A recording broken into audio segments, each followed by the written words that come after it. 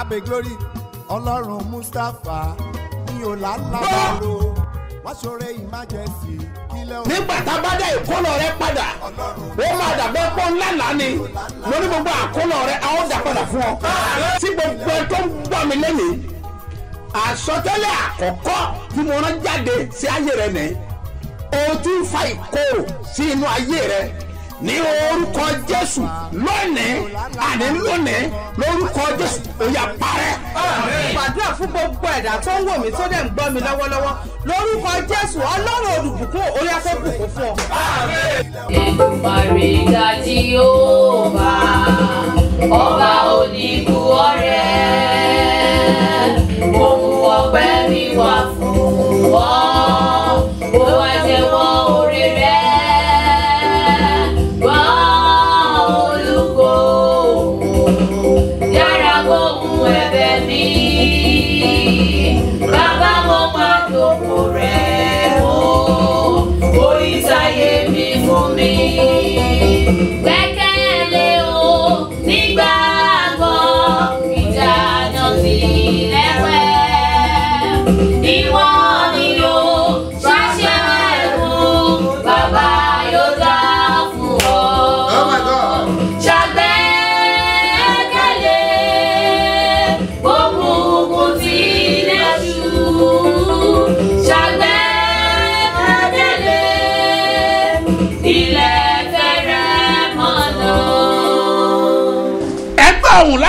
Hear the voice from my mouth. Ní ọjọ́ Monday. Today ọjọ́ Ajé. Àyájọ́ ilé ìyàtọ̀. Tuesday is different. Olúwa wí pé. The Lord said. Kí n ya ẹnu mi. I shall open my mouth. Òun fẹ́ lu ahọ́n mi. He wants to use my tongue. Láti súre fún àwọn èèyàn. To bless the people. Mo dúró bí ikọ̀ Ọlọ́run alààyè. I stand as the oracle of the living God. Mo sọ fún ìwọ àyànfẹ́. I declare to you, beloved. Ẹni kankan tí ó wù ọ́ sùsùn. The person that will look at you. Tó máa ṣe ọ́ lóore. And do you good. Tá dùn ọ́ nínú. That make you happy. Tá mú ayọ̀ rẹ kún. That make your joy to be full. Tá foore kún oore rẹ. That will add goodness to your goodness. Jáde kó lọ pàdé ẹ̀. Go forth and meet them. In the name of Jesus. Lórúkọ Jésù. Ta ni yọ ọ́ lẹ́nu náà? Who is tormenting you? Ta ni dí ọ lọ́wọ́ náà? Who is hindering you? Ta ni dí ọ lọ́nà? Who is blocking your way? Mo sọ̀rọ̀ bí ikọ̀. I speak as a oracle. Ní orúkọ Jésù. In the name of Jesus. Ọ̀run á bá wí lórúkọ Jésù. Heaven will chastise them in Mo wá Jesus' sọ fún ọ name. pé. And now declare to you. Lẹ́yìn ìṣẹ́gun. After victory. Àwọn òmìrán wọn ni. All these giants. Ògo rẹ̀ á jáde. Your glory will manifest. Ẹni bá jagun tó bá ṣẹ́gun The ló lè one that kógun. fight, that win, that bring the battle. Àkókò tó fún ọ fún ìkógun. It's high time for your victory. Lọ́sẹ̀ yìí. This week. Wàá kó ìkógun. You have a great victory. Mo bless òró yẹn. I bless your heart. Tá a máa lò lénìí. That we use today. Tó fi anoint ara rẹ̀. That we use to anoint yourself. Mo dá ẹ̀jẹ̀ Jésù sínú. I pour the blood of Jesus. Bọ́ ọba lè sàmì. You can say Mo amen. sọ fún ọ pé. I declare to you ayọ̀ rẹ̀ máa kún. your joy will be Jáde kó full. lọ sí bí ọba. Go forth and reign as king. In the name of Jesus. In Jesus' Sọ name pé mi alone. lẹ́rìí kan. It's my turn to testify. Authority abound. Jésù Olúwa wa. In Jesus' name alone. Orúkọ mi ò yí My padà. name never change. Apostoli He's yìí. apostle. Dr. SMO Mustapha JP Babasebioba láti ìjọ Seed of Christ Golden Church Land of Reality.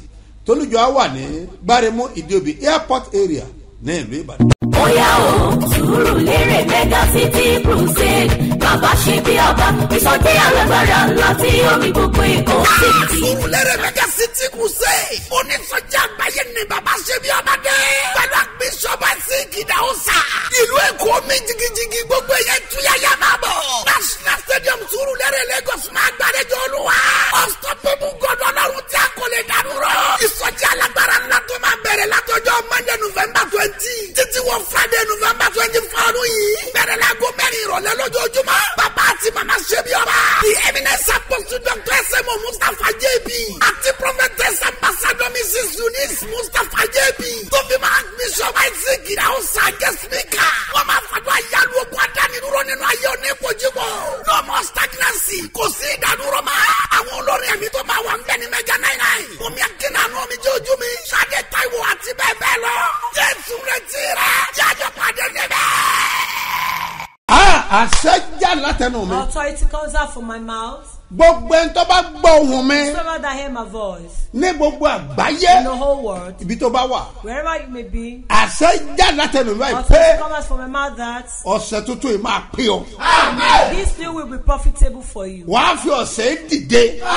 You will rise this week. wàá fi ọ̀sẹ̀ dìde. You will rise this week. wàá fi ọ̀sẹ̀ dìde. You will rise this àwọn week. kan máa dìde lọ́sẹ̀ Some yìí. people will rise in this week. àwọn kan ọ̀sẹ̀ iná máa jẹ́ èèyàn. Some people they will be great in this nǹkan week. kan ló máa jẹ́ foundation. It's something that jẹ́ ìpìlẹ̀. èmi sọ̀rọ̀ bí wòlíì. I speak as prophet. bí olúwa ti ń bẹ. As the Lord lives tí ẹ̀mí rẹ̀ and wà. his spirit lives. níwájú olúwa tí èmi Before tó. the Lord, the one that ayé was rẹ̀ máa dìde.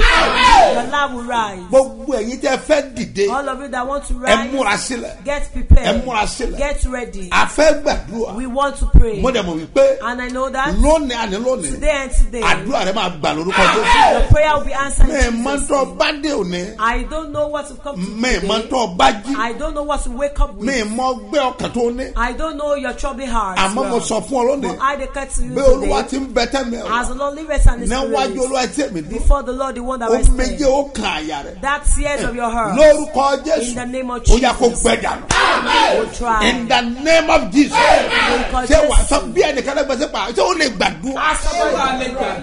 ṣé wàá gbàdúrà. Will you pray? tó o ṣetán fàdúrà. Are you ready for prayer? tọ́ba ló ń ṣetán. If they said they are Di ọwọ́ ẹ̀ ready, mú. hold their wàá wá hands. fà sókè. You now raise them wàá wá up. pariwo. You shout. orúkọ Jésù The lẹ́ẹ̀kan. name of Jesus. wàá wá pé ẹ̀mí mímọ́. Holy Spirit. ọlọ́run o Lord. ẹ fi ojú àánú wò mí lónìí. Pity me today. gbogbo ibi tí n bá lọ lọ́sẹ̀ Wherever yìí I go this kí n week, mọ bá àánú pàdé. let me receive ó mercy. yá àdúrà. In Jesus' name. Holy Spirit, God does show your back and my husband, my husband, children, your house and parents. Pity us this week. In the name of Jesus. Wherever we go to this week, let us receive mercy. ọlọ́run o In the name of Jesus. ojú àánú wò mí. Wherever we go to ó this sì week, bá let us ìgbẹ̀yà. receive mercy. Jésù olúwa wá. ọlọ́run ṣe bí ọba mo ṣì bá ọlọ́run ṣe bí ọba mo ṣì bá orúkọ mi ni ọláyẹmí láti ọgbà ayọ̀ abúlé ìjọkàn. Mo dúpẹ́ lọ́wọ́ ọlọ́run bàbá ṣe bí ọba fún oore tó ṣe lórí ayé mi lórí ìdílé mi. Mo dúpẹ́ pé ọlọ́run bàbá ṣe bí ọba ọkọ mi sílẹ̀ kò fi mí sílẹ̀ láti wá sí mo sì ń gbọ́ ìrì òwúrọ̀ yìí. Mi ò fi ọjọ́ kan regret it. Mo dúpẹ́ ọlọ́run bàbá ṣe bí ọba ń bò mí láṣìírí. Àṣírí èmi àti ìdílé mi ò tú. Tí bá ṣiṣẹ́ kékeré báyìí ó máa ń já sówó fún mi ní. Tí bá tàwọn kékeré báyìí tí bá ṣe ń lò báyìí ló ṣe ní ọlọ́run bàbá ṣe bá ṣe ń jẹ́ fún mi ó ju oògùn lọ. Tí bá ṣe ń pọ̀ ọlọ́run ṣe bí ọba ló ṣe ń jẹ́ fún mi. Tí bá ṣiṣẹ́ kékeré báyìí mo ń rówó nídìí ẹ̀. Àṣírí mi ń bò, àṣírí mi ò tú, àṣírí inú ilé mi ò tú rí. Mo dúpẹ́ ọlọ́run ṣe bí ọba ò fi wá sílẹ̀, ọlọ́run ṣe bí ọba ò kọ̀ wá sílẹ̀. Ọlọ́run ṣe bí ọba mo dúpẹ́ o. Mi ò fi ọjọ́ kan regret pé mo ń gbọ́ ìrì òwúrọ̀ yìí. Láti ọjọ́ tí mo ti ń gbọ́ ìrì òwúrọ̀ yìí ayọ̀ báyìí ni ọ̀rọ̀ mi ń já sí. Ọlọ́run ṣe bí ọba mo dúpẹ́ lọ́wọ́ yín o. Èyí tó kù ọmọ láàrin àtọkọ kí gbàdúrà fún ọkọ ọlọ́run kó ṣe ọmọ alálùbáríkà fún wa. Àní wá yín tẹ̀ ní fọmọ ṣiṣẹ́ ìrànṣẹ́ o. Jesus' name, my Lord.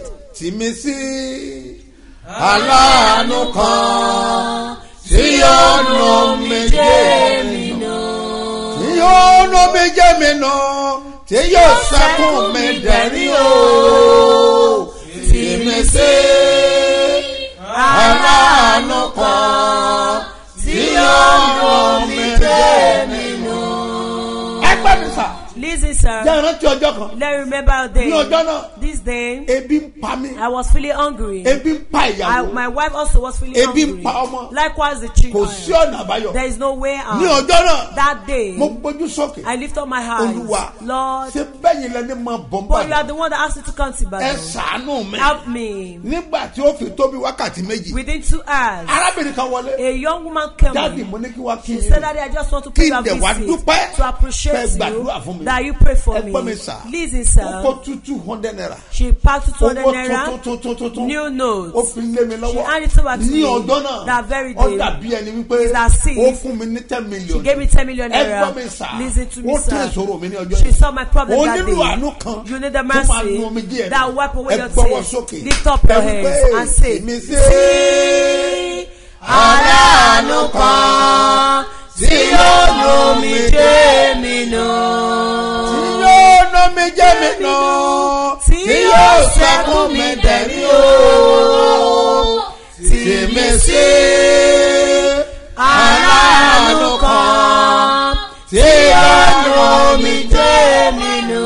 ilé Yes, sir. jẹ́ sọ fún ẹ. Let me tell you. Ẹ kọ́ta sọ wo yìí. Yes, sir. Olúìjọba that was seen. Ẹ kọ́ta sọ wo yìí. Olúìjọba that was seen. Orí half plot àti bẹ̀rẹ̀. We started on half plot. Nígbà tá a fẹ́ rà tí o sọ. When we wanted to buy that, there's no Owó money. owó kú wá ọ̀rà 20,000 It's the naira. money we left with Àmọ́ kò sí 120,000 owó. naira. But there was no money. Gbogbo ọ̀nà lágbà. We traveled our Kò sáà orí possible. owó. No money. Bẹ́ẹ̀ ni. Yes. Ó wá di ọjọ́ kan. One day, Wọ́n kó àwọn tọ́jú wa. they brought it up. Òní la máa lé yín kúrò mí. That we will change out of this place. Ó dàbí nǹkan mi Is ìjọba. that something else that Ṣùgbọ́n wọ́n they wá láwọn fún wa lọ́sẹ̀ They méjì. said they gave us 2 weeks. Láàárín ọ̀sẹ̀ méjì Within that 2 weeks, ẹnìkan dìde. somebody swears Ó ní up. mo gbọ́n tó He said, ṣẹlẹ̀. I heard what Ó happened. ní kí ni wàhálà tó wà That was the problem. Èló lowó náà. How much is the money? Mo ní 120. I said it's Ó 120,000 ní ẹ sọ pé naira. Is you tó bá said di ọ̀sẹ̀ tó bọ̀. next week Ẹ máa ká máa bọ̀. they should come. Mo tó pè wọ́n. I called them. Ẹ jẹ́ fún lọ́sẹ̀ kan sí. Give me another Torí week. ènìyàn. Because man, Mo bá disappoint. so that when the job Mẹ́ẹ̀mà bá gẹ́ dìde. I don't know angel that Ní ọjọ́ náà. that day. Pàtó máa jọ́ kẹta. When the third day, Máa yẹn kan lẹ̀kùn. the man knocked at my door. Láàárọ̀ kùtùkùtù. Very early in the Ó fún morning. mi brown envelope. He gave me a brand new Ìgbà tí mo máa check. When I checked the brand new envelope, 120. it was 120,000 naira. Ẹnìkan ṣoṣo. Somebody Ó dìde. rise Ó up dẹ̀ lómi jẹ́ to wipe my Wọ́n bá lé tears. wa lẹ́kọ̀tà sí He gbà yẹn. pursue us from Ibo ló headquarters. bá wà lórí. Ilẹ̀ haplot ọjọ́ yẹn. Our plots of Tó that wá land, ní acres of that land. because of acres of land. Tí o bá sí ọ̀nà kan yẹn. If there is no way, Kí ló rò pé yóò ṣẹlẹ̀? what do you think will happen? Ẹgbẹ́ sà. Listen, sir. Tó o bá gbàdúrà lónìí. You pray this prayer Ó yin Ọlọ́run. you will glorify Ẹgbẹ́ ọwọ́ God. sókè. Lift up your Ẹ sọ hands pé and say, tèmi sí. Aláàánú kan tí yóò ná mi jẹ́ mi nù. Yóò ná mi jẹ́ mi nù. Tí yóò sẹ́kún mi dẹ̀rí lọ́wọ́. Tèmi sí. Aláàánú kan tí yóò ná mi jẹ́ mi nù. Ẹgbẹ́ alábàáyò. In the name of Jesus, Ẹgbẹ́ ọwọ́ sókè. lift up your hands. Wàá sọ pẹ̀lú orí àrùn. Say with this Ọlọ́run person, mẹ́. Lord, Mo dé. I've come. Ẹ ṣàánú mi. Pity me. Lọ́sẹ̀ yìí. This week. Jẹ́ bá àánú Let pàdé. me receive Ó yá àdúrà. Orúkọ Jésù, orúkọ Jésù, orúkọ Jésù, ẹ̀mí mímọ́ o, Ọlọ́run Babasebioba o. Ẹ̀jẹ̀ mi sálàánú, yàrá sọ̀rọ̀ tayátayá, ẹ̀jẹ̀ mi sálàánú, ẹ̀jẹ̀ ìrànú gbà, aláàbò ìsọ́ọ̀dì, ẹ̀jẹ̀ ìrànú gbà tọmọtọmọ tayátayá gbogbo ẹ̀ṣánú. Ẹ̀jẹ̀ mi sálàánú, arúgbó ọjọ́, ẹ̀jẹ̀ mi sálàánú, àtọ̀gbọ̀gbọ̀, ẹ̀jẹ̀ mi sálàánú, ẹ̀ṣánú mi, ayérayé ẹ̀ṣánú mi, ìṣẹ́yàwó ẹ̀ṣánú mi, ẹ̀ṣánú mi, ẹ̀ṣánú mi, orúkọ yín àti tẹ̀tù àmà. Orúkọ mi ni Ọpẹ́yẹmí Awóbífá láti ìlú Ìbàdàn agbègbè oníbàdàn. ní agbègbè Òkè Ìbàdàn. Kí ló ń tọ́lọ́run ṣe? Ọlọ́run ṣe bí ọba ṣe fún mi o. Ní January mo wá síbi àmì ìbọn mi lè rántí déètì ní January. Ọkọ mi ní problem níbi iṣẹ́. A get ilẹ̀kùn ní November last year. A ṣe foundation yẹn ní December. Tá ṣe wá ṣe December yẹn tán báyìí tọkọ mi padà síbi iṣẹ́. Wọ́n stop ẹ̀ níbi iṣẹ́. Ó wá kan mí lóminú pé wọ́n Ọlọ́run á ti wà nínú orílẹ̀ more than 14 years. Ìgbà tá fẹ́ dáwọ́lé ti wá ní ìkan ìrẹ̀ wọ́n wá stop ẹ̀ níbi iṣẹ́. Ó wá jẹ́ ìbànújẹ́ ọkàn fún mi. Mo wá bá dáàdì ní January mo sì láyé fún dáàdì. Dáàdì ò kàn tẹ̀ sọ̀rọ̀ lọ́jọ́ yẹn wọn ò kàn tẹ̀ gbàdúrà fún mi. Wọ́n wá ní kí ìkan náà staff pé kán gẹ̀ẹ́tì mantu fáwọn. Mo wá gba mantu yẹn tọkọ bá fẹ́ sùn lálẹ́ mo máa fi sí pillow ẹ̀. Sílẹ̀ bá mọ́ máa ràn pẹ̀ pẹ̀lú picture ẹ̀ mo ṣàfihàn gbàdúrà. January ni mo wá 7 months la wà yàgbé. Before 5 months ilé tí mo sọ yìí ó ti dúró. 3 bedroom flat standard one. A dẹ̀ tún ní room self kan méjì tẹ́pẹ́ tá bá park lọ.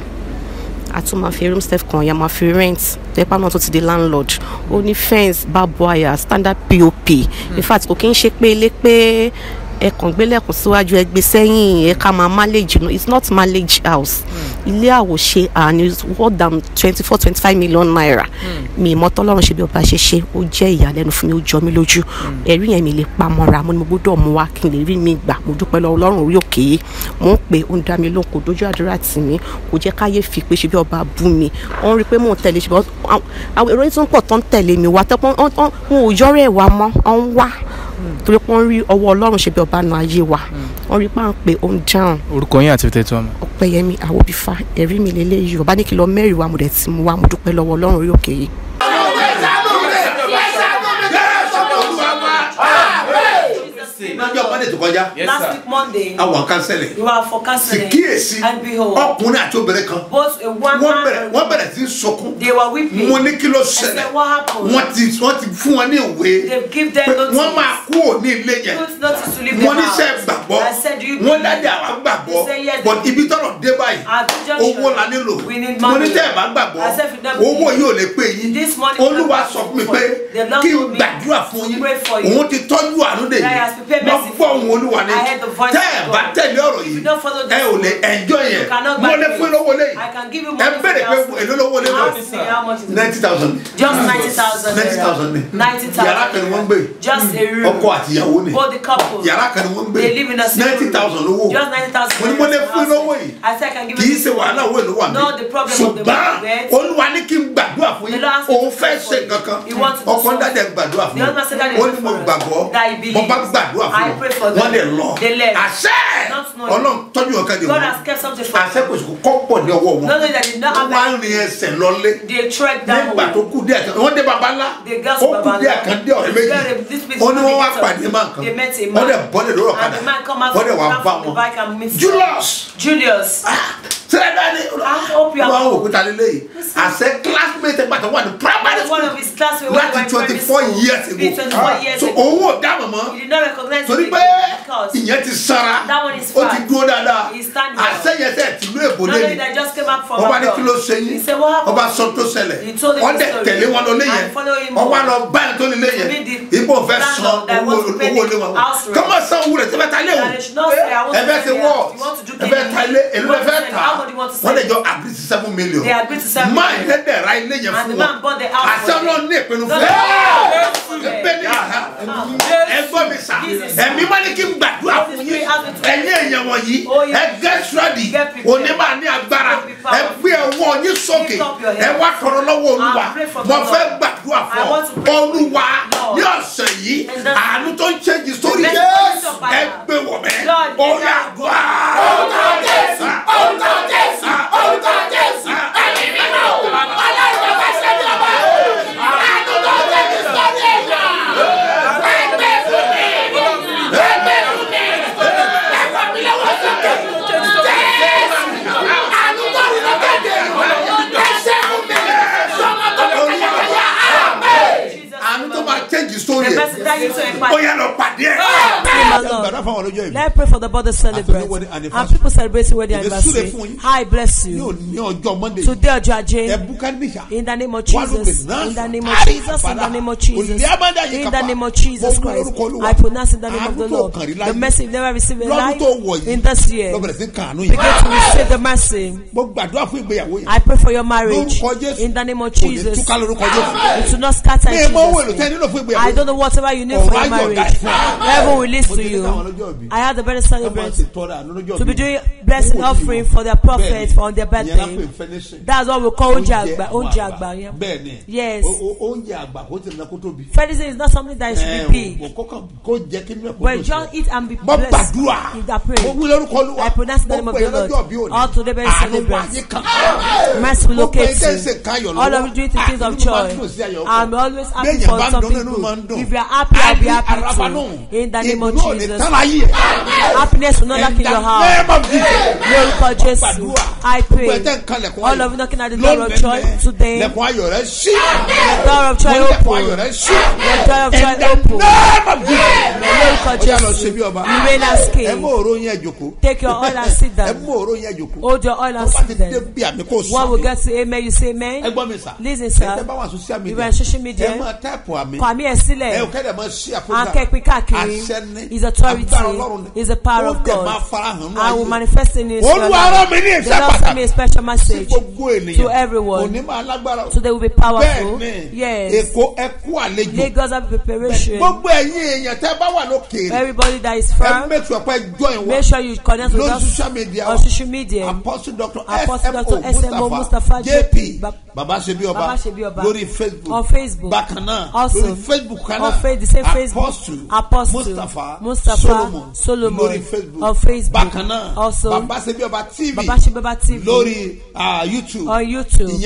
Not only that, Sebiobarea TV on our television. You will meet us there. It will be powerful. In the name of Jesus, in the mighty name of Jesus, authorize the forces that stagnate your life. In the name of Jesus, some forces will catch fire. We'll pray 3 prayer points. Everybody needs this prayer. We'll pray these 3 prayer points. I told you that. You talk about my yipada. Listen, sir. 5 offices that become one. That is why we call it Acts of Apostles. 5 offices become one. Evangelist, pastor, not only that, prophet, teacher, and apostle. Is the 5 offices. All these 5 offices is in the office of the apostle. Apostle Tayo. Yet from above. 4, 5 now. That is why we call it Acts of Apostles. All these 5 offices will be complete. Listen, sir. That is why the authority of Apostle Okpe.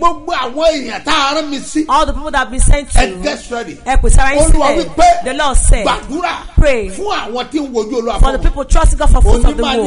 So they will be powerful. All of you trusting God for fruit of the womb today or James. Whatever will cost the cost. Make sure that you pay, you come along with your apple, yes. With your apple, come along with it. You are trusting God for fruit of the womb. Come along with your apple. You will meet at the stadium and Surulere in Lagos. You should be powerful. You should be great. Not only that, all of you that hold your debts, the Lord asked me to pray for you. That debt must end. That widow woman, when her husband died, her husband was owing before his death. But after the death, they want to enslave the children. But she ran to the prophet. When she got there, that was her case turned to joy. She paid all the debts and became a wealthy woman. He has a prophet for you. Listen, sir. The Lord sent me to you. All of you are holding debts.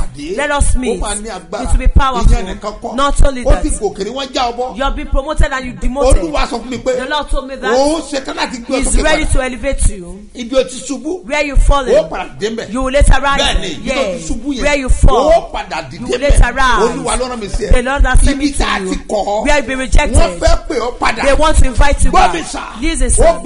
That woman, you must enjoy your husband's house. The pastor leading you to enjoy your husband's house. The Lord sent me to you. Come forth to Surulere, to that stadium. It will be powerful. You must battle the man. It is written that He's your husband. Why don't you enjoy him? Listen, sir. The Lord sent me a message. All of you that do for Igbeyawo, that you not do your marriage. Truly you are beautiful. You don't get beautiful husband. You don't marry wife. Beautiful. One can be beautiful and without have husband. One can stand firm or answer without have wife. Yes. Is your item. We want to care Korea. You do that she prepare to me. The Lord sent me a special message. The Lord said, prepare that in the world 50,000 mantles. Not only that. And yes, that's so. Go along with it. 50,000 pieces. 50,000 pieces. Go along with it. 50,000 pieces also. These 50,000 pieces also. Yours is there. You do that she come for you. We want to raise that for you. We want to rise up for you. Olúwa wí pé The Lord said, òun rán mi ní iṣẹ́ He said make this tí ọ̀pọ̀lọpọ̀ ènìyàn to a lot of láti people gbé wọn dìde to lift them láti up, yí ìtẹ̀rẹ̀ to padà. change their story. Tó o bá wà lókè, If you are in fat o place, fẹ́ jábọ́, you don't want to be o demoted, nílò àdúrà. you need prayer. Ẹgbọ́n mi sà, Listen, èmi sir. máa ń sọ fáwọn èèyàn I do tell people pé that ewu ìgbà ìdẹ̀rùn the dangers of ó le comfort púpọ̀ is very tó o bad. gbọ́dọ̀ fi ṣeré. That you must not joke Ewu with. ìgbà ìdẹ̀rùn. Dangers of comfort. Ipò tó wà yẹn, That position you ẹnìkan fẹ́ have. gbà Somebody lọ́wọ́ want to snatch it from you. bẹ́ẹ̀ni Yes. ìwọ ló ò ní gbà Is it that we not láti agree? gbọ́dọ̀ That's ṣáré why we must learn láti gba àdúrà. to pray the prayer. Àdúrà ló ń gbà. It's prayer that answers it Agbára ò kí and gbà. not power. Àwọn ikọ̀ Ọlọ́run The oracle of tí the living ilé mi ń God, jò the fire of God is burning láàjọ with them. pàdé That we will meet tájọ them gbàdúrà. to pray. Ó máa ní agbára. It will be Àwọn powerful. apostoli, The àwọn apostles, bishop, the bishop, ìfọwọ́sowọ́pọ̀ máa wà they'll be láti gbàdúrà fún ọ. to pray for you. Ẹgẹlẹba náà ga. In the name of Jesus. In the Ọ̀nìmọ̀dà fáwọn mighty name of kẹ́ni Jesus. bàràhà. In the name of Mo pa Jesus láṣẹ. Christ, I Mo pray. ní ògo rẹ̀ á jáde. Your God will manifest. Tí ìbàjẹ́ torí programu yìí. Either because of this Ó program, yẹ kí bishop Archbishop kó travel should have traveled to wọ́n ṣe parí rest. ìnáwó ni. You just finished Bẹ́ẹ̀ni wọ́n ṣe parí ẹ̀ ni. the Ní day ọjọ́ ceremony on wọ́n ṣe parí ẹ̀ Saturday. ni. Yes. Ṣùgbọ́n But wọ́n ní wọn ò lè lọ. he said he torí cannot programu go yìí. because of this Torí program. ọ̀gọ̀rọ̀ ènìyàn Because multitude ni of yóò people gba ìtúsílẹ̀. will be delivered. Ni wọ́n gba ìbùkún. They will receive blessing. Ẹ̀kí náà máa yóò kà. In the name of Fẹ́rù Jesus. Sàníríà. In the mighty name of Like Jesus. Kabudi In the yìí. name of Jesus Mo Christ. paláṣẹ. I decree. Mi ò dábàá Not ẹ̀. suggest. Lórúkọ Olúwa. In the name of the Ayé Lord. rẹ̀ máa dìde. The Lord will rise. Wòlíì ló súre fún There's Abraham. prophet that blessed Abraham. Bẹ́ẹ̀ni, Yes. Bíbélì pé The Bible ó ló says sì gbàdúrà fún he prays for nígbà tó him. dá ìdámẹ́wàá rẹ̀. After when he prays his Abraham, time, Abraham, blessings ìbùkún Abrahamu are jẹ́ ti tèmi. Ìbùkún Abrahamu jẹ́ ti tèmi. Abùkún mi ní òwúrọ̀. Abùkún mi ní àṣálẹ́. Ìbùkún Abrahamu ó jẹ́ tèmi. Sọ́mọ̀ ìpè Do you know that? ó gbé ìgbésẹ̀ He take a step. ìgbésẹ̀ ló ń jẹ́ ká dùn He ọ̀gbà. said that make prayer to answer. Abraham kò fi ìgbésẹ̀ sí. Abraham did not leave the step. Ìgbà tí àwọn áńgẹ́lì ń kọjá. When the angel was passing ó by, pè wọ́n. he called them. ó ṣe wọ́n lálejò. He- kò jẹ́ fìránṣẹ́ Ọlọ́run ṣeré. He did not joke with the men of God. Bẹ́ẹ̀ni. He entertained them and not joke with Wọ́n them. ẹ̀jẹ̀ kan ó ná láti wọ̀ sílé. He said he has to come to his Bẹ́ẹ̀ni house. so ó nílò wòlíì. You need a prophet nínú ìrìnàjò rẹ̀. in your journey of Ìpàdé life. ńlá yìí. That's great torí program. tiẹ̀ láti It's dálẹ̀. because of you. Mo fi ara ìṣeré. Don't joke with yourself. Whatever we consider it Gbogbo costs ẹ̀yin you. ọmọ ológo. All the glorious children. Ẹ̀yin tẹ́ ní ọ̀la. Those of you that have a future. Ẹ̀yin tẹ́ máa ṣàkóso Those ọ̀la. of you that know the control Ẹ̀yin of tẹ́ the future. pàṣẹ. Those of you that will Ẹ̀yin be ọmọ the aláṣẹ. command, the Ẹ̀yin authoritarian. ọmọ ológo. Glorious children. Ìwọ tó máa gbé òbí ẹ̀ kúrò ní You wàhálà. that will bring a prayer Bẹ́ẹ̀ni mo problems. pè ọ́. Yes, I'm calling you. Olúwa rán mi sí The ọ. Lord sent me to Ẹ you. gbé ọwọ́ sókè. Lift up your hands. Iná yàrá bá. In the name of Tèlú Jesus. díẹ̀ dàbà. In the mighty Mo name of Jesus. pàṣẹ ní. I decree. Èmi ò dábàá. Not suggest. Ọwọ́ àdánidúró. The end of stagnation. Lórúkọ Jésù. In the name of Ó yá Jesus. gbiná. God fire. Mo lágbàdúrà mẹ́ta. Yes, sir. Àbí ẹ sá àgbàgbé. Don't forget. Olúwa Lord, tì mí sí àwùjọ àwọn èèyàn ńlá. put me to the congregation of great people. Gbọ́ mi sà, àwọn tó ń bá rìn lórí ìta mi. The people that you work with determine where your destination. Bẹ́ẹ̀ni, Yes. àwọn tó ń bá The rìn. people you work with Ló determine ló máa determine àwọn tí will determine ibi tó ń lọ. your Ibi tí ayé destination. rẹ̀ kọjú sí. That's where your plan Olúwa face, Lord. tì mí sí àwùjọ àwọn èèyàn Push ńlá. me to the congregation of great Èmi men. náà fẹ́ di ńlá. I want to be great. Ẹ tì mí sí àwùjọ àwọn Push èèyàn me ńlá. to the congregation One, of two, great go. people. Ó yá àdúrà. Orúkọ Jésù, orúkọ Jésù, orúkọ Jésù. Ẹ̀mí mímọ́ o. Ọlọ́run sí bí ọba o. Ẹ̀mí mi sí àwùjọ àwọn èèyàn ńlá. Ọlọ́run sí bí ọba o. Àwọn aláàánú kan bẹ That's a benefactor tí ọ̀rọ̀ ilé èṣù. that they will not be fair O or ti pàdé wọn rí. You've not met them before. Kò sí nítorí sọ́n pa There's ẹ̀. nothing they can say Kò ní about dáhùn. you. They will not answer Bẹ́ẹ̀ them. àwọn kan wà. There are some. Tó bá ti lọ sọ̀rọ̀ ẹ fún báyìí. When they tell them Ọ̀rọ̀ adẹ̀ stop ẹ. and they Kò will ní be fún fed ẹnìkan up, they kan. will be tired, they will not benefit. Àwọn àdúrà kan bẹ ká máa ń gbà. There's some prayer they Á sọ pray. pé Olúwa. Lord. Olóore kan tó jẹ gbẹgbẹ̀rún olóore lọ. Benefactor that is more than thousands of people. I don't pray such prayer. Olóore kan tó rẹ̀ bá sú. One benefactor is Ó tired. parí That's the nìyẹn. Sú head. sọ̀f nìyẹn. Don't mind Bọ̀ tó it. bá pọ̀. But when they are much, Ẹ jẹ́ bo ni wọn ilé ìfẹ́ let me give you, they will not be able O to. nílò àdúrà. You need prayer. Ọ bá dẹ̀ gbàdúrà. And if you pray, Dandan ni kó o dúpẹ́. it's certain Bó o bá dẹ̀ gbàdúrà. you can't pray. Wà á dúpẹ́. You give Àmọ́ thanks. ọpẹ́ àjọpẹ́ lọ. But you give thanks. Ẹ gbé ọ̀ṣọ́ sókè. Lift up your hands. Ọlọ́run. Lord. Aláàánú tí ọ̀rọ̀ mi ò lè The sú. benefactor that will not be tired of Ẹ me. gbé ọ̀rọ̀ mi lé lọ́wọ́. Lord, hand me over Ó to yá àdúrà. Orúkọ Jésù, orúkọ Jésù, orúkọ Jésù. Ẹ̀mí mímọ́ o. Ọlọ́run bàbá ṣe bí ọba o. Àwọn aláàánú bàbá bí ọba ṣe bí ọba o. Ẹ ti mi sí wọn. Ẹ ti mi sí wọn. Táwọn ọmọ tayàtayà. Àwọn aláàánú bàbá bí òní sùn. Jésù. Ẹ ti mi sáàrin wọn. Ẹ ti mi sáàrin wọn. Ẹ ṣàánú mi. Àwọn aláàánú bàbá bí òní sùn.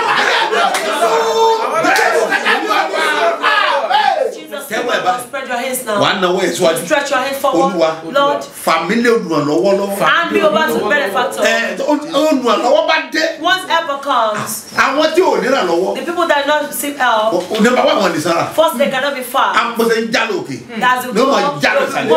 Gbogbo bùkátà ló máa gbọ́. all the responsibility Kò of sí the ìrànlọ́wọ́ there kankan. is no Ó help nìkan ni. anywhere. He's the Nínú one. làágùn ti sọ gbogbo. They do everything in sweat. Kò sí ìrànlọ́wọ́ ni. No help. Gbogbo tó bá ti gbé ní òun náà ni. Whatever they bring is the Because one. kò sí helper. Because kò sólù ràn Bọ̀ tó lọ́wọ́. olùrànlọ́wọ́ bá dé fún Once ọ. helper comes for Ó you, máa ń change story why you to ẹ̀. a padà? Àwọn tí ó ní olùrànlọ́wọ́. The people that have helper, Ọkàn wọn máa balẹ̀. they are always harvest of Àwọn money. tó ní olùrànlọ́wọ́. People that have Wọn ò helper, kì í sá eré they jù. will never run too Torí pé much. wọ́n kan They will ìrànlọ́wọ́ not ni. labor too much because Olúwa they receive help. fọwọ́ Lord, mi lé ìrànlọ́wọ́ mi. hand me over to my helper. Ó yá wá.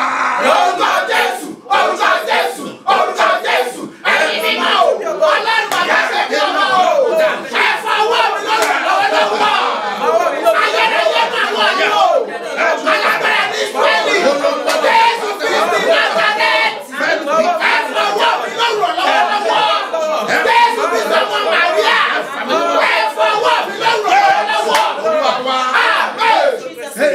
Gbogbo ẹ̀yin tẹ́ bá support crusade. All of you that support crusade. Yes o. Yes. Ẹ̀yin tó yẹ pé ó ti mú ẹ̀yin lára. Those of you that Monday use báyìí it, a Monday yóò like ṣe this, ìtọ́ra àrùn fún you will do òní. the blessing of it for the prophet. Wọ́n ti mọ tó ń ṣe fáwọn. They know what it does for them. Wọ́n ti mọ tó ń jẹ́ fáwọn. They know what it is for them. Wọ́n ti mọ táwọn rí They bẹ́ẹ̀. know what they achieve Wọ́n for lè me. ṣe. They cannot do Wọ́n á that ṣe thing. bẹ́ẹ̀. They will just do it. Wọ́n náà lè jẹ́ wọn lórí. You too can join them Àtàwọn today. ọlọ́jọ́ bí òní. Or you better celebrate. Ẹni gàlásì. In the name of Mẹ Jesus. gúrímánayà. In the mighty name of Ẹnìkan Jesus. gbọ́ mi sá. Somebody is hearing Èmi me, sọ sir. tẹ́lẹ̀. I prophesy. Bí Olúwa ti bẹ As the Lord tí lives, ẹ̀mí rẹ̀ wà and his spirit is níwájú Olúwa before ẹni the tí Lord, èmi the one dúró. that I Mo speak. sọ fún ọ pé I declare wà á to you kàn that ánú la.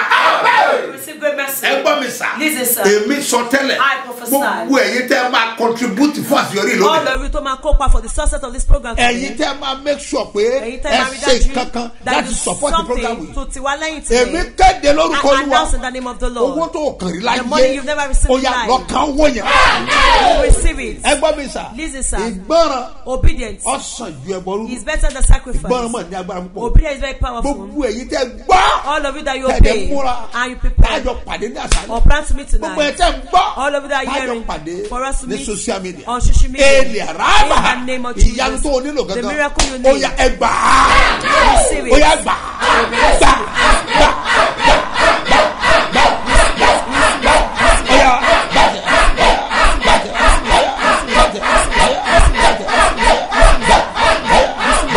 Ó yá bàjẹ́ bàjẹ́ Receive it. òróró ẹ̀dà Where is your hall? o ti múlẹ̀ You are mo ní getting kó o ready. mú dání mo I sọ ask you to mo hold ní it. kó o mú dání I ask you to hold it. bẹ́ẹ̀ ni Yes. mo á tún bless I will bless it. àṣẹ ọlọ́ o yà kó wọ ọbẹ̀ lọ.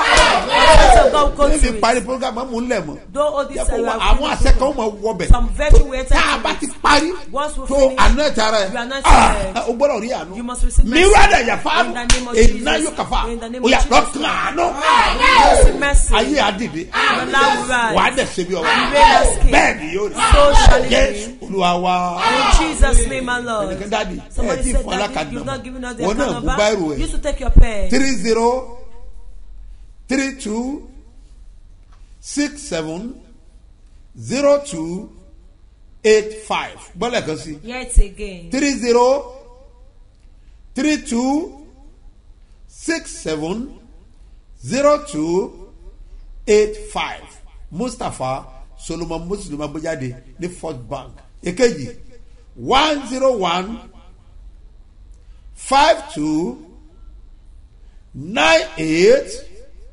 950 Seed of Christ Golden Church ló máa gbé jáde ní Zenith Bank ẹ gbọ́ mi sà. Listen, sir. bí Olúwa ti ń bẹ tí As ẹ̀mí the Lord ẹ̀ lives wá and His Spirit. àánú kan ṣoṣo The mercy. tó máa change story ẹ̀ That you to a ó yá father. lọ́kàn àánú yẹn Receive the in the mercy. name of Jesus. hello dádì mi ẹ káàárọ̀ o ẹ kú iṣẹ́ ìránṣẹ́ o iṣẹ́ ìránṣẹ́ yín ò ní jóná o bàbá mi iṣẹ́ ìránṣẹ́ yín pè mí orúkọ mi ni Tóyìn Ọláyẹmí láti ìlú Ìkòròdú iṣẹ́ ọ̀gẹ̀dẹ̀ tẹ́ ní ká ṣe inú àwọn ọmọ ìjọ yín lórí afẹ́fẹ́ ni mí iṣẹ́ ọ̀gẹ̀dẹ̀ tẹ́ ní ká ṣe mo ti wà nílé ọkọ mi nísìn more than 21 years kò fi ohun rere kan lọ̀ mí rí láyé bíi pé kí n mọ yá lówó kó mọ̀ san ni ṣùgbọ́n nígbà tó ń bu díẹ̀ tá a bẹ̀rẹ̀ sí ọ̀gẹ̀dẹ̀ yìí ó kàn wò mí sùnsùn jọ ló bá ní in fact òun dẹ̀ máa ní lọ́kàn láti ṣe nǹkan fún ẹ o ṣùgbọ́n ó máa ń escape mind òun nígbà míì ni tó tọ́lọ́run bá fi sí yín lọ́kàn ẹ ṣe o. Nígbà tó máa di ìjọ́ kejì ẹ̀pẹ́ ọ̀jọ̀gẹ̀dẹ̀ yẹn ọjọ́ méjì la fi ṣe. Nígbà tó máa di ìjọ́ kejì ẹ̀ bó ṣe sọ fún mi ni pé kí n múra kó mo fẹ́ lọ sí Èkó pé kí n lọ ra ọjà. Dádì mi bó ṣe fún mi lówó nìyẹn o. Mo dúpẹ́ lọ́wọ́ yín o, iṣẹ́ ìránṣẹ́ yín ò ní bàjẹ́ o, ẹ̀ní fọmọ ṣiṣẹ́ ìránṣẹ́ o, ẹ̀ní fi ìyàwó ṣe o, ìlérí àti májẹ̀mú Ọlọ́run á túbọ̀ máa ṣẹnu ayé yín o. Gbogbo bẹ́ẹ̀ ṣe ń ṣe tẹ́ ṣe ń tu tẹ́ ṣe ń dé Ọlọ́run ọ̀run á máa bá yín tu, ọ̀run á máa bá yín dé, ẹ̀ní fọmọ ṣiṣẹ́ ìránṣẹ́ o. Ẹ ṣé o dádì, mo dúpẹ́. Dádì ẹ káàárọ̀ sá o, ẹ kú iṣẹ́ Olúwa o, Olúwa túbọ̀ ṣàgbára dọ̀tun o. Mrs. Abímbọ́lá ló ń sọ̀rọ̀ láti Pápájà o. Mo dúpẹ́ lọ́wọ́ Ọlọ́run ìpè Babasebioba o, torí pé èmi náà lẹ́rìí o. Mo tún ti lẹ́rìí o. Ọlọ́run Sebioba ṣeun àrà láyé mi o.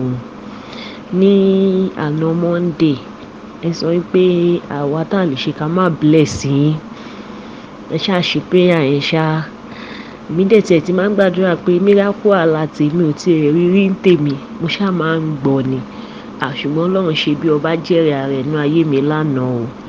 Bí mo ṣáà ṣe owó tí máa ń ṣe níjọ́ Monday, mo ṣáà drop fóònù mi. Nígbà tó máa di nǹkan bíi after 11, mo kàn ní kí n check fóònù mi ni bí mo ṣe bí mi náà ṣe rí miracle alert nìyẹn o, tí mi ò mọ ẹni tó send owó sí mi ti di bí mo yẹn ń bá yín sọ̀rọ̀ yìí. Ọlọ́run Sebioba ṣe bẹbẹ láyé mi o.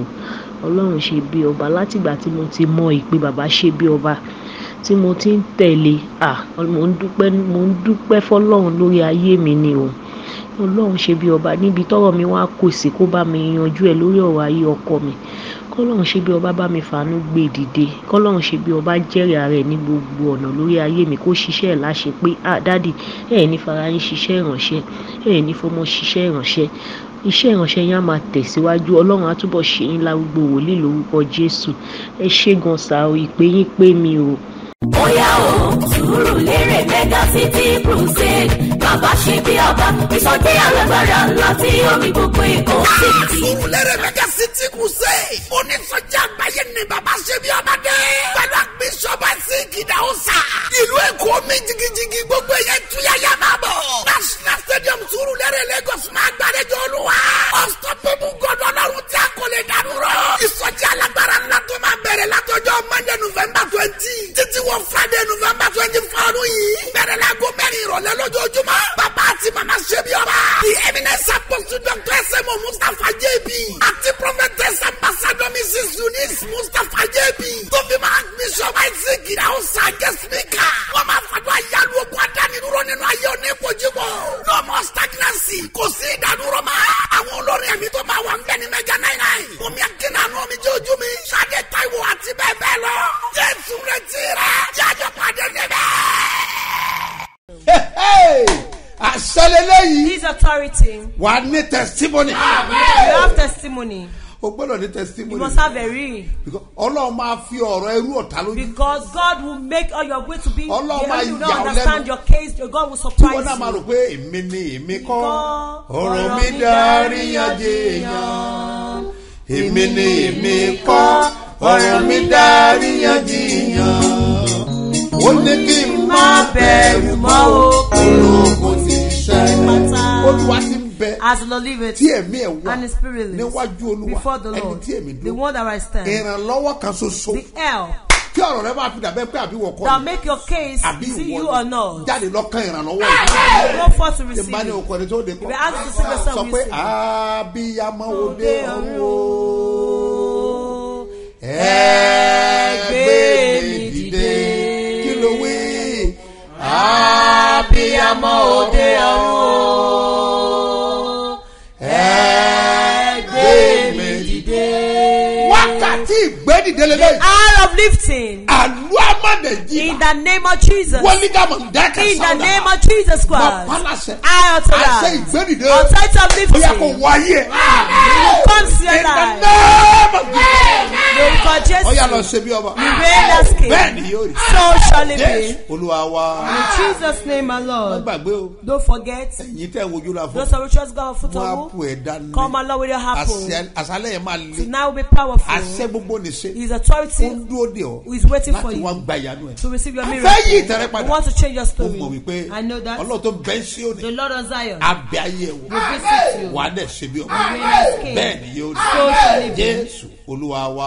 In Jesus' name, my Lord. Put your hands on your head.